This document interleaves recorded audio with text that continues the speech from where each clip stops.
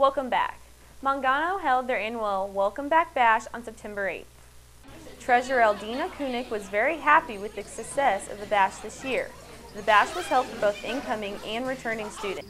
At the Welcome Back Bash, I feel like students were having tons of fun. I feel like it was a big success. We had the Wii set up, so a lot of people were dancing, laughing, having fun. Now for the Baker Beat, we asked freshmen how they are adjusting to school life. I think I'm adjusting pretty well.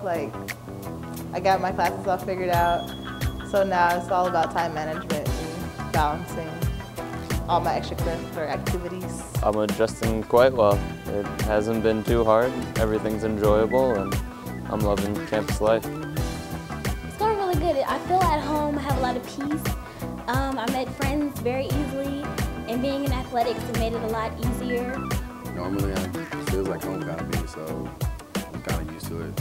I always used to travel, so it just feels like home all over again. The hardest part for me was probably making friends and looking for all my classes on campus, but after a while it got pretty easier because my brother goes here, so I was able to meet more friends that way. There's another new restaurant in town, Feaster's Bistro.